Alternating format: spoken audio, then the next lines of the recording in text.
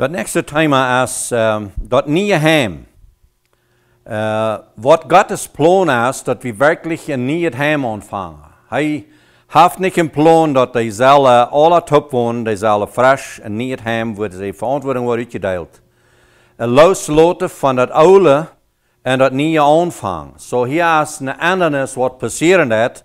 En besonders aan deze maanden vroeg, waar het top een nieuw heim ontvangen heeft, heb ik me Römer 7 van 1 tot 4 gewählt. Het is een bijspel wat Paul gebruikt heeft om waar we endlich zullen ons oude leven loslaten verven en niet kunnen aanvangen. Hier zegt het, nur Gott zijn Gesetz, nur sind die maanden vroeg gebunden zolang als zij leven. En hier wil ik dit bijspel gebruiken en waar dat schaffen dat met wanneer mannen vroeg zich bevrijen wil. Die komen van 2 heimen. En die maken dan frisch een nieuw heim, zoals dit. Dat meint, ze moeten die loslaten. En hier gebruikt dat bijspel van, zoals God zijn Gesetz is. En ik geloof niet meer dat dit bijspel unbedingt zo zei van mannen vroeg meinen dat als wat Paulus der schrift is, krijgt zo's eigenlijk zijn, zo is het tussen mij en de teufel en mij en God, ja. En ähnlich gebruik ik dit bijspel ook in eigen lied. Ik weet, mijn mama zei vrij eenmaal, en bevrijen weer de tweede bekering, wanneer we het zo willen. En de mening is, dat ze moeten frisch en niet heimgerinden, wo ze taub ein Fleisch waren, en dat schafft allmählich, wanneer de jong, de man, wat van de zine ouder komen dat, wanneer hij dat heim metnemen dat, en wel hier zo'n heim maken, als zine ouder hadden. En dat schafft ook niet, wanneer de vroeg komt van ihre ouderen, en wel hier zo'n heim maken als ihre ouderen zijn. Zij moeten ihre heimen beide loslaten, omdat zij een niet merken kunnen. En dit is een bijspel, dat zegt Paulus daar, wanneer een vrouw bevrijd is met een man, en zij jet naar een andere man, dan wordt er een eigen breedje erin genaamd. En dit bijspel wil ik ähnlich maken. Wanneer de jonger, de man van de ouder komen en wil niet hem ontvangen, dan moet hij Jan hem loslaten, voor hij kan niet hem ontvangen. Anders dan verzegt hij dat oude hem hier wieder te bouwen. De vrouw verzegt oude hem hier wieder te bouwen. En dat wordt zeker trouble geven. Daarom is het nodig dat ze beide loslaten doen van hem. En hier wil ik niet erklären dat nu alles slag wat er tussen was. Dat is niet mijn mening. Dat kunnen beide zeer goede heimen zijn. Maar al deze einzelne uiterlijke dingen wat er passeren doen in jeder heim, waar een mens zijn karakter van opgebouwd heeft, dat is een ding wat ze moeten willig zijn los te laten. En ik gebruik dat einfache bijspel, wanneer zij hebben, de man heeft geleerd cornflakes eten, tot Frühstück, en de vrouw heeft geleerd hovergrad eten, tot Frühstück, en ze zijn nu top in een nieuw heim. Wie würde zijn, wat ze eten dat nog uit. Maar ik gebruik dit als een bijspel. Wanneer de man rekent nu op, wie krijgen cornflakes tot Frühstück, en de vrouw rekent op, wie krijgen hovergrad tot Frühstück. Wo zullen ze dat doen? Vielleicht würden wir sagen, weil dann haben wir einen Tag Cornflakes und einen Tag Hovergrad. Aber meine Lehre an das wird sein, no, je habt nicht einen Tag Cornflakes und einen Tag Hovergrad. Je nehmen, und das ist beides godet, so je nehmen dort und schade Hovergrad und Cornflakes taub, dann nehmen je dort ein anderer Nomen und eten dort selbstje, was je tussen jeten ha. Aber das ist was niet. Das ist ein niet Rezept. Und das ist ähnlich, wo diese Dinge schaffen doen. Zum Beispiel am Jessel, je krijgt zo am Zeilerschut. En die emotionale gevoelens, daar braucht je deze emotions taub te stellen, dan maakt je je nie emotions aan je heim. Dat het niet is. En dat je klaar hebt, je kan je beide bijna verstaan. Dat is wat dat meint, dat loslaten van thuis.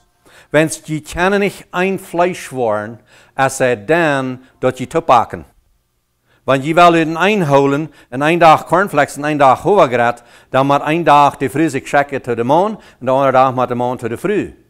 En dat is een zwaar leven, want je dag voor dag zich een checken moet. Zodat is dat beter je dan dat taubstalen en een heim maken, en dat je loslaten daarvan. Dit bijspel van een mens, of een Körper, oder een Fleisch, Dat meint dat we brücken Mama en Papa te verlaten. En we kunnen een nieuw heim gründen. Aber we kunnen niet een nieuw heim gründen, wanneer we Mama en Papa je alle wel metnemen doorheen. We kunnen je metnemen doorheen, maar niet brücken, meen ik. Dat we dat niet in trouble aankomen dan. Zo, daar werden brück we los te laten. En zo is dat ook dat de Vater moet aan loslaten, de Mama moet aan loslaten van die dingen dat ze kennen deze ding doen. Daar zijn je veel zo'n bijspelen wat er dan met komen doen. Dat een wil ik leggen te vertalen van de ene vrouw wat allemaal had den Heiner schenken te 3 bieten gesneden om gropen kerken. Dan is das man wat zich met deze jonge vrouw bevriend heeft niet waarom deed u dat? En ze zijn toevallig bij de schwiel en dan zegt die vrouw bloos, wel, ik weet dat niet, maar mijn mama, die zei, zij had allemaal zo doen, die leert mij zo dat. Dan vraagt hij zijn schwiermamen, waarom deed je dat? En zij zegt, krijg zo, zij weet niet, dat heeft haar mama geleerd.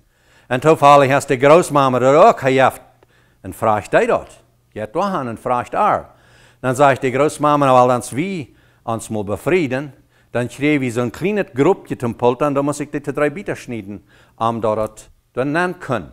En dit is plus een bijspel wat passeren dat, wat mensen metnemen doen, en dat is een ding wat we moeten wellig zijn los te laten. Dat zijn uiterlijke dingen. Maar dan zijn die andere dingen. En dat zijn welke dingen dat we ook loslaten daarvan. Ten bijspel, ik als man, heb je leert van thuis. Wanneer ik een fehler maak, dan moet ik dat kunnen bekennen.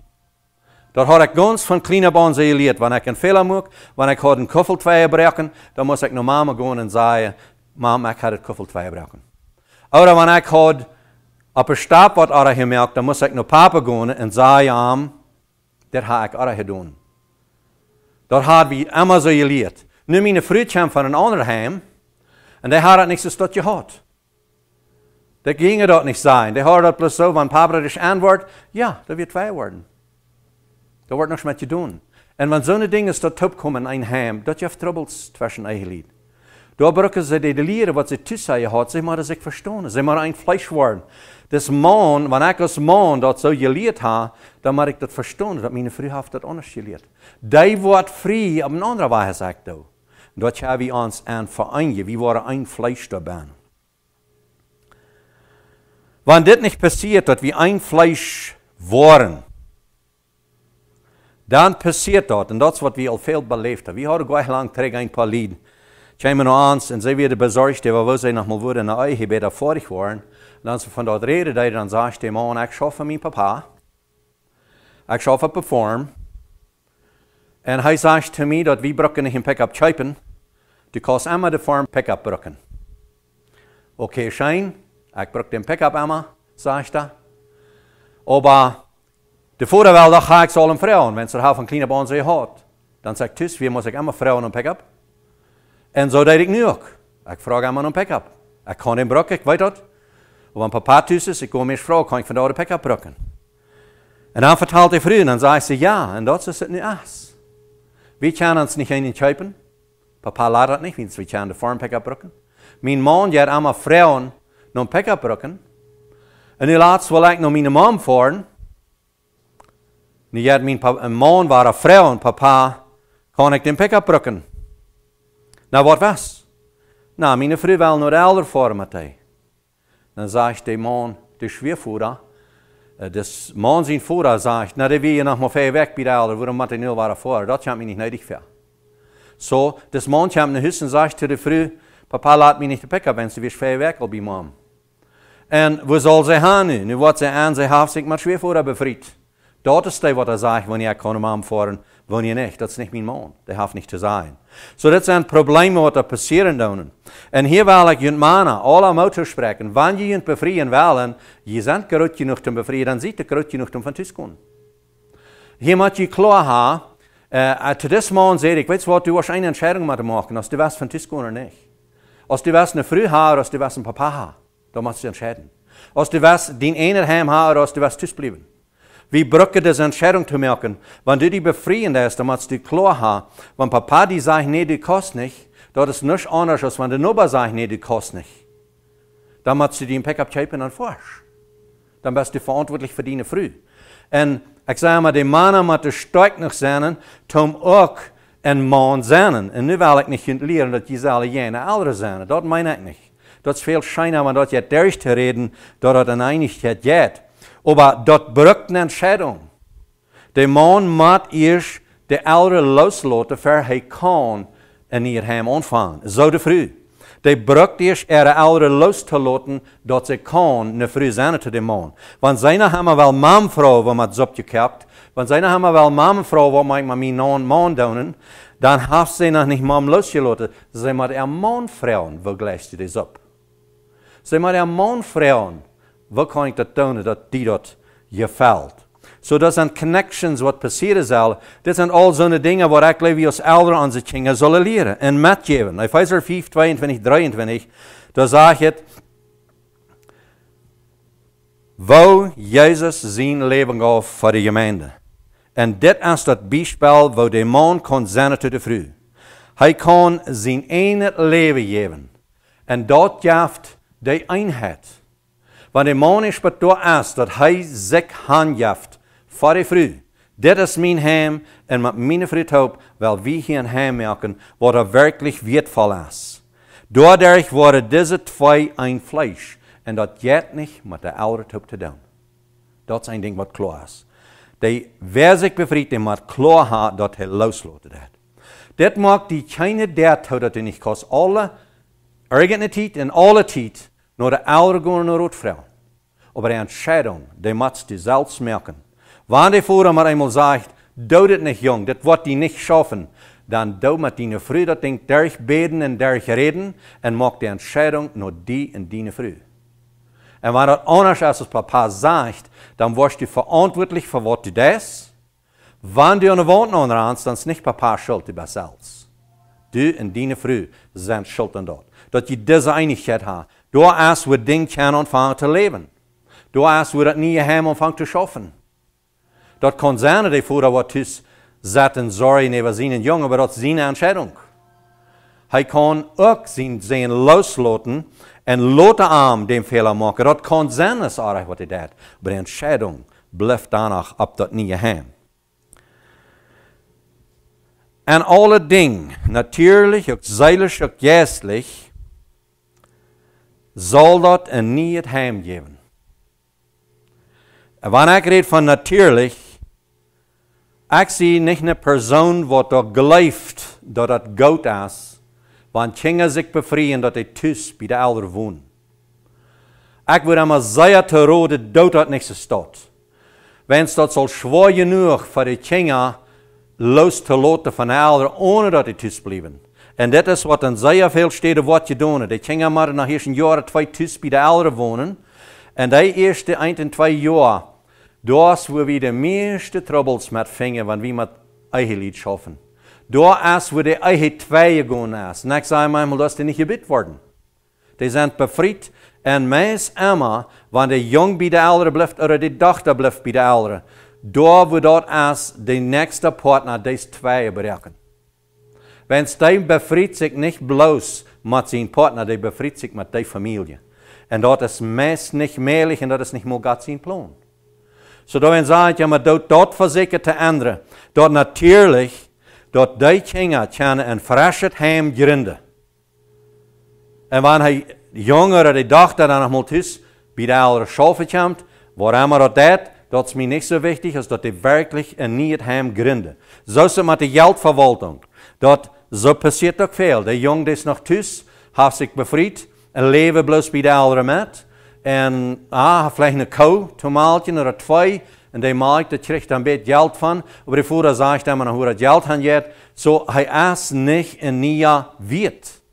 Zodat we deze trouble aanstonen. Hij wacht zich niet papa te zijn in welk geld hij wens zijn papa heeft hem eerst opgetrokken en trekt hem weer op. So dat is niet een andernis. Daar is natuurlijk zijn veel zo'n troubles. De nächste ding is zeilig. Krijg zo. Zeilig meen ik emotional. Want zij staat zijn, er zijn problemen waar zij en een ander, die man en die vrouw, die niet polied, die kunnen niet emotional connecten, want ze zijn allemaal verbonden met het eeuwige familie en ze verstaan zich niet. Die zijn van veel zo overs een stund hoop en slopen danach, overdag zijn ze niet hoop. Die vrouw is vielleicht mangt de man zijn vriendschap, oder krijgt omgedraaid En dat heeft niet een emotionele connection, ze kunnen zich niet channeleren.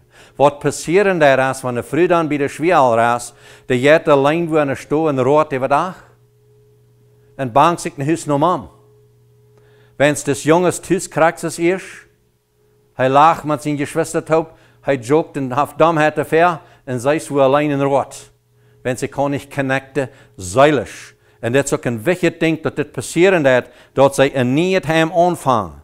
Wens de jong wanneer hij loslaat van de ouderen, dat ze zelfs gesteed wat hij meal loslaat van de ouderen, en dat zij emotioneel connected zijn. Dat de jong kan metveilen wanneer zij zich bangt, en zij kan metveilen wanneer de man zich bangt. En dat ze door aan connecten doen en opwassen doen. Zo is het een jesselje. Dit jesselje krijgt zo, wanneer ze bij de ouderen vrijstiek eten, wanneer ze bij de ouderen zijn ständig, dus jong dat niets anders als een zin tot de ouderen schaffen, hij neemt niet verantwoording op jesselje entscheidung te maken tussen zich en zijn vrouw. Zum Beispiel Bibel lezen, zum Beispiel beten, zum Beispiel danken voor middag, voor een eten, voor een onkas, wat immer. Dit zijn alles jesselje dingen waarmee we connecten doen met God. En God zijn plan is dat zal niet hem geven, waar hij met zijn jes leiden kan. Hij kan niet. Want dit is een lied bij deze ouderen wonen, dan maar zo je de ouderen er jesselje aanleiding zijn. Dat is niet God zijn plan. So dat is wichtig dat deze ding passieren doen. Want de Vater waren wel zijn jong controle, waar hij groot geworden is. Dat is geen God zijn wel. En dat is wat veel passieren dat. Wanneer de jong thuis im Heim blijft, dan fällt de Vater zo aan controle. En dan kan ik bloos van mij reden, dan is wie, maar onze formerie wieder opheren. Ik feil eindelijk nog weg voor van een paar jaar, omdat onze jongens mal kunnen aanklinken. Ik had zo'n grote geest van alles aanleiden, wanneer je al wil jongens dat even geven op die vorm, maar ik kan niet. Dat moet immer het laatste woord zijn. En zo houden de jongens van mij. Papa moet immer het laatste zijn. So, manchmal is het goed, want we als vaders bloos wat opleiden. En dat wil ik zeggen, je vaders. Want die zener, die dag is ik bevrijd. Helpt op te leiden, dat hij een nieuwe steed ontvangen, dat ze gelukkig kunnen zijn. We zijn zoveel mal, dat we ongelukkig zijn, daar wenn staat niet wat je doen. En we zijn verantwoordelijk dit te doen. Laat los van mama en papa. En gründ een nieuw heim. En ik zei dat het karakter zit in de Bijbel zegt. Wer zijn leven erholen wil, die wordt het verlieren. Wer zijn leven loslaat om Jezus dienst te houden, die wordt het krijgen. En dat schaffen met elders is dat. Want die jonge mensen, wat je bevrijen doen, want je losrieten van elderen, en je maakt hier heim, dat wordt je op belang verbinden met je elderen jesselje. Zo is het met je elderen. Want je waren, die gingen loslaten. Om Godsdienst houden. Om Godsdienst plan. Dan word je een verbindenis hebben met die kinderen. Die worden je eren. Die worden je leven. Die wordt veel meer rood aanwenden kunnen. Wanneer je die loslaten verantwoordelijk maakt. Hier is een wichtig ding. Die zin kan zelfs entscheidungen maken. Dat is een zware ding van Vater, wanneer een jongen zin heeft, wat er vielleicht 18 bij 20 jaar is en bevriet zich, dan feilt de Vater zo, deze wil ik nog maar met helpen. Die weet zich nog niet. Daar wil ik nog maar de goed rood geven. Ik wil maar zo'n ding voor hem entscheiden. Ik wil maar verantwoordelijk zijn nog voor wat hij deed. En wil ik nog maar goed helpen. Weet je wat, er zijn veel te veel zo'n vaders, wat er nog zoveel willen met helpen, dat hij zal te leven hebben. Er zijn veel dingen wat ik gemaakt heb. Sommige vaders die geven in een nieuwe tractor. Some geven in 100 hectare land. Some geven in een groot woonhuis. Ik heb veel met zo'n mensen te doen gehad. Wat van rijke families komen en ganz doorgebroken zijn.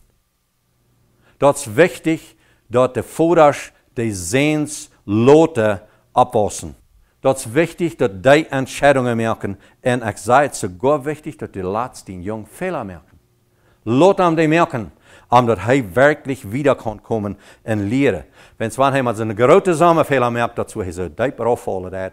Dat kan een verbetering en alle andere dingen passeren. Ik had mijn vader, die was ook in trouble. Hij had zijn ene troubles, wordt leicht daal, dronk nog manchmal ziemlich. En dan zeg ik met hem maar alles daar ging en hij zijn leven een ander deed. Dan maar eenmaal zei hij tegen mij, waarom dat je gewoon had aan zijn thuis verloren hadden dan om centrum Heim.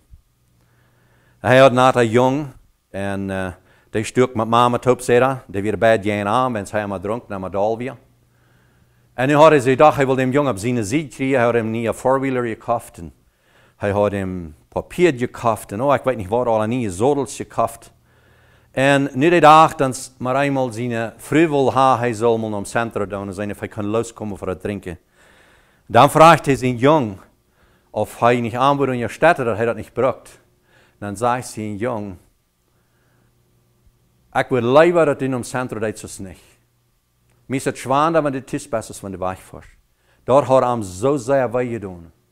Dan had hij hem gevraagd, nou rekent je dat niet? Dat je den four-wheeler has, dat je de pier en dat alle has. Rekent je dat niet, zegt hij. Dan zeg ik dat, check hem aan en zeg ik, Dad, ik wil liever een stunde en in mijn levenstijd zijn, top je was dat je klaar was, als al dit schund. Dat brandt is een man. En weet je, hier moeten we aan denken, onze kinderen, want wie zeilig deze connections kunnen hebben. Maar onze jongens, dat rekenen die zeer veel meer, als wanneer we in zo'n klampes metgeven doen. Wanneer we het verantwoordelijk maken en respect en zin metgeven, en dat wat zij zelfs doen, door als we zij het beste kunnen leren. Die zin kan zijn eigen entscheidungen maken, en wanneer niet kan, dan kunnen we rood geven. En hij kan vrouwen komen. Ik zeg immer, wie ouderen, wie voeders, we kunnen immer rood geven. We kunnen immer wijsheid doorleiden. Maar één ding moet we klaar hebben, dat we niet de entscheidungen voor die merken. De voeder kan warningen geven sogar. Hij kan den jong verantwoordelijk maken. Dat is een goede ding wat we doen, wanneer de jongens komen vrouwen, dan willen we ons een ere leeuwen aanlaten, niet plus zeggen, nou ving's uit. Willen we ons een ere leeuwen aanlaten, wou dat jet, en waar we dan nog voor zeker rood geven wat ze doen niet kunnen. En ik zeg, wanneer we rood geven, dan willen we ook den zin metgeven op dat ze vrijdag en moedig kunnen gaan. En ik zeg maar, van mij als voeder, wanneer ik hem een rood geef, die moet ook jellig zijn. Wanneer de jong dan in die zaak niet durchvoeren kan, dan sta ik eruit om helpen. Dan wil ik doorrijden zijn om helpen, wanneer hij de hulp wil aannemen. God wil dem zijn zijn ene entscheiding. God wil dem mens, dat hij een vlees wordt in dat heim, en de entscheidungen doormaken heeft, zoals dat zegt in dat nieuwe bund, Hebreeër 8, vers 10. Dat zegt dat God zegt, ik zelfs wel mijn gezegd, en jullie aanschrijven, en jullie hoorten aanschrijven, en jullie zijn aanleiden, en ik wil jullie God zijn, en jullie zullen mijn volk zijn.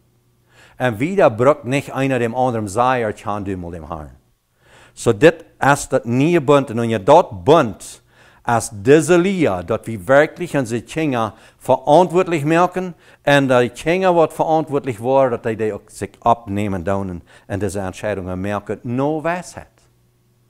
En ik zei, jullie jongens, jullie mij alles, van jullie periferie willen, je kennen jullie ouderen naar rood vrouw. En dood dat, ver je jullie bevrijen, vraag dat. Papa, wat wil je geloven, zal ik doen voor ik bevrijd zie? Waar zal ik dat doen dat ik nog aanom ha? Al dem rood kost de rein alle vrouwen. Door te zijn wie ouderen door, om deze rood geven. Maar zo schau dat het veel steden zijn de ouderen zelfs zo wie brok, zo wie top geküpt. Eigen leven schaft er heb niet. De vader redt met de jongens zijn de mam redt met de miales zijn de vader. En zo'n arme jongens miales, die vingen niet veel rood. Die vingen bloos de grote klampen problems. En dat zijn zo'n wat de wel van thuis voert. En er staat dat die door nog ergens wat te doen hebben. En weet je wat? De heimen zijn zo twee. Dat is waarom ik deze leer gleich te hebben, dat we den grondvoeten doen, wat God zijn plan is voor ons, dat we terug gaan doorgaan.